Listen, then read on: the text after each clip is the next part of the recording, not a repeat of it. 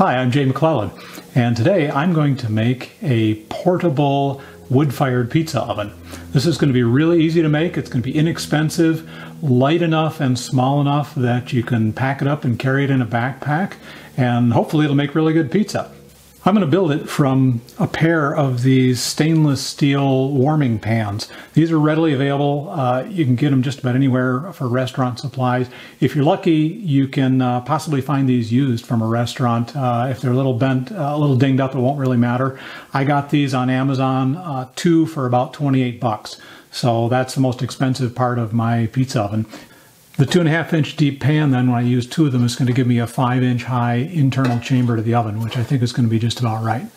On the inside, I've got a 10-inch diameter pizza stone. It's one that I had. You can get these for under 20 bucks, and this is a fairly thin one.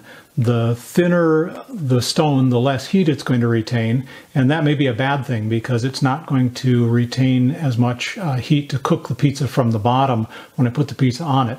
But on the good side, it's lighter to carry, it's cheaper, and it heats up faster. So there are trade-offs. This one is a little over 1/4 inch thick, and that's pretty thin. That's about as thin as they get. And a thicker one would probably work well. Also, just a little different balance of the trade-offs. Now, to make the oven work, I'm going to cut a hole right about here in the bottom of the oven. And unlike most pizza ovens that are wood-fired, this one isn't actually going to have a fire inside it. It's going to have a hole, and I'm going to sort of set it up next to or on top of a campfire and let the fire come up through that hole and through the chamber of the oven. So I haven't seen this design before. I just made it up, but it's a way to get the oven smaller and lighter weight, because I don't have to build a complete firebox and a way to stoke the fire inside the oven. It's going to be set up on legs, which is why I have it propped up on a can at the moment. The legs I'm just going to make from some threaded rod. I've got 5/16 inch threaded rod with a couple of wing nuts that'll let me adjust the height of the oven. And then on the bottom, I just have a couple of nuts and a washer so that it won't sink down into the ground. So when I cut the hole out of the bottom, I'm not going to remove the entire area. I'm going to leave a tab about 2.5 inches wide and bend it upward. So there'll be kind of a baffle here so that when the flames come up through the hole, they're not going to hit the pizza directly. They'll have to come up above that and wash over the top.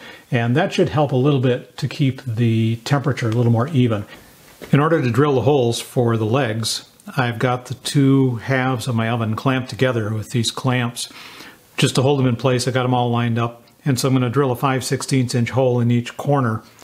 I want to make sure that the wing nuts are going to clear everything so that when my legs are tightened down by these wing nuts, I can snug them up and adjust the height that way.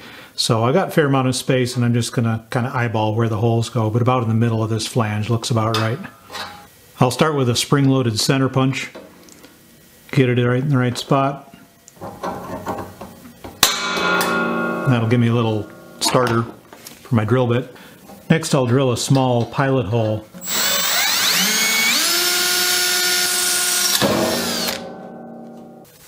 Then I'll follow that up with a 5/16 inch drill bit.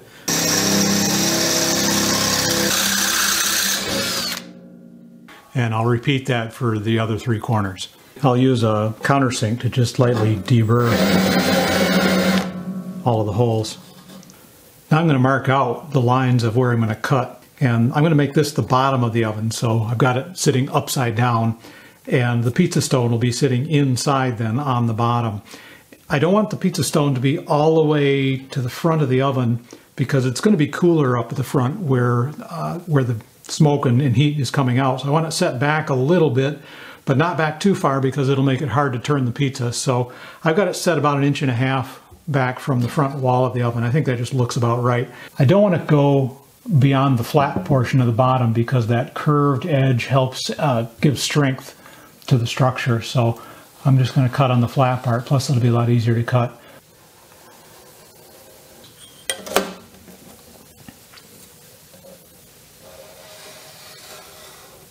And I'm going to make a line going straight across now, but this is not going to be a cut line, it's going to be a fold line. Like that. So that's where the metal's going to fold, and then I want it to come up about 2.5 inches, so I'll measure that, 2.5 up. And that's where I'm going to cut across. So those are my cut lines. I'm going to cut around here like this, across like that, and then I'll fold this into the oven to become a flap, to a flange to deflect the flames so they don't hit the pizza directly. On the front part of the oven, I need to cut an opening. That's where the pizza's going in and smoke is coming out. Both top and bottom, I actually want to start my cut down here and leave this little curved ridge to help strengthen the oven.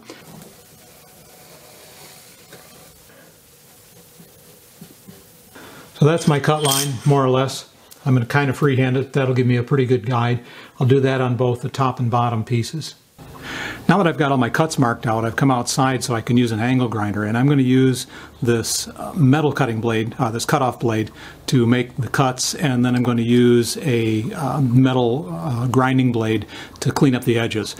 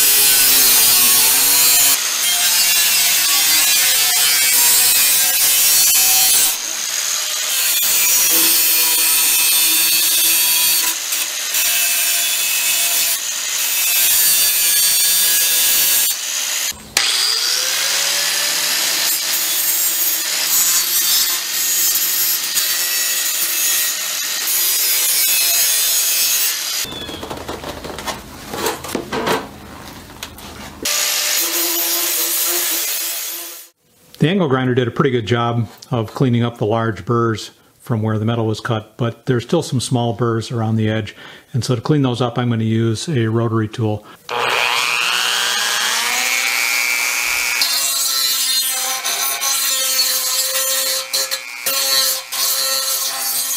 So I went over all of the edges and deburred them, so I've got no sharp burrs on the edges. And once I did that, I went through and cleaned the whole thing really well so that I won't get any bits of metal into the food. So now I'm ready to put it together and try it out.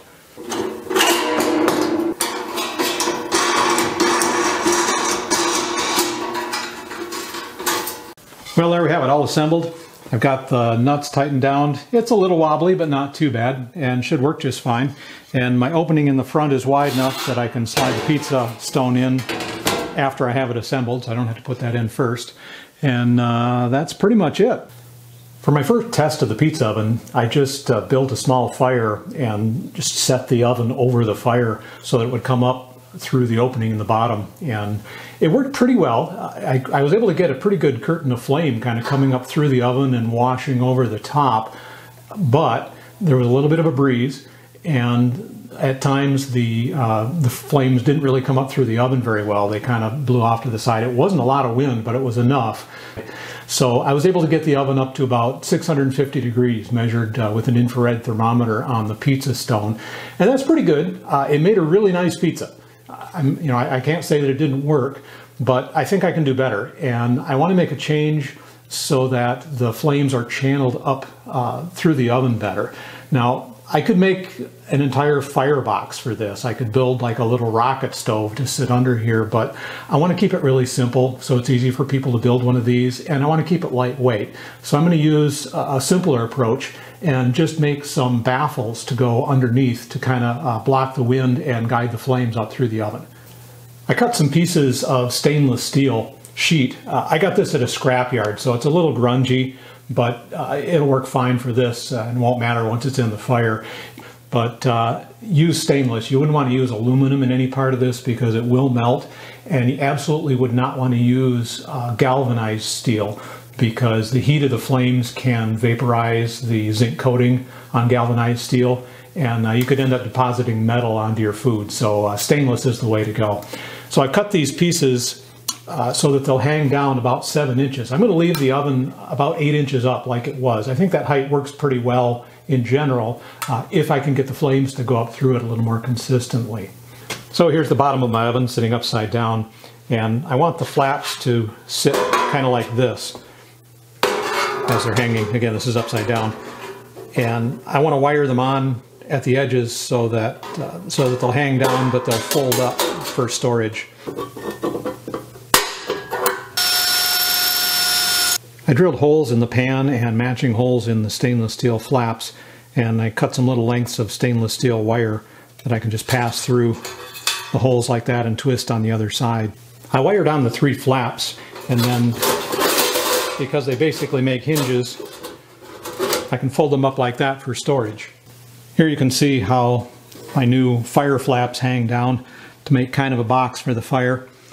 It's open at these edges. I don't think that's going to matter much, but I think it's going to do a much better job of getting the fire up into the oven and make it much less affected by wind.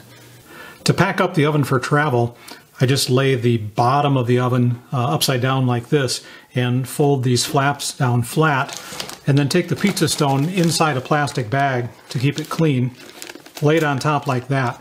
The pizza stone is actually going to ride better in between the 2 layers, so it's not rattling around. And then I can take the top half of the oven and set it on like that to make a nice compact package. Flip it over and just stow the legs inside. Then for travel, to keep everything clean, I'll stow it inside an old pillowcase, and it slips in easily, and that way the inside of my pack won't get all messy, or the inside of my car, wherever I'm carrying it, won't get all dirty, because it does build up some soot inside. So this is my entire pizza oven. It collapses down into this pretty compact package that'll slide inside a backpack. I would not take this on a long backpacking trip, but it is light enough at 7.5 pounds to take on a day hike, for example, and so I can carry it out in the woods or into some beautiful location and have a pizza party. Well, time to try it out. Today's going to be a bit of a challenge.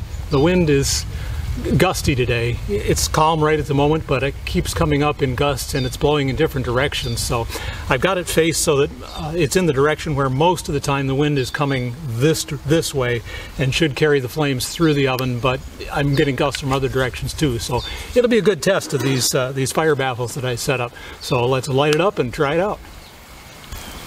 For fuel, I've got a stack of very dry hardwood sticks that I've broken into fairly short lengths.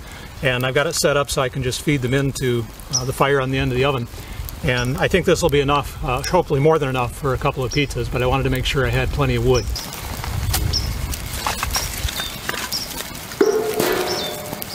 Even with noticeable wind, the baffles seem to be working pretty well, and it's channeling the flame up through the oven pretty well. Much better than before.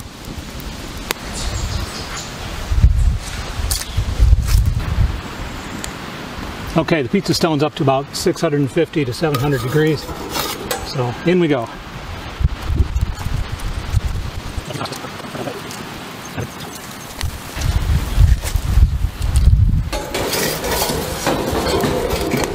There we are, about 60 seconds.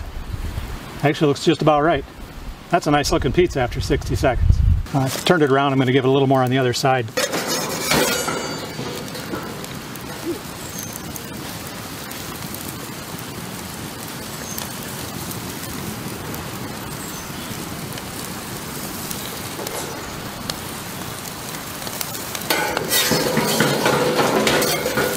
There we are, wood-fired pizza. Okay, here's pizza number 2.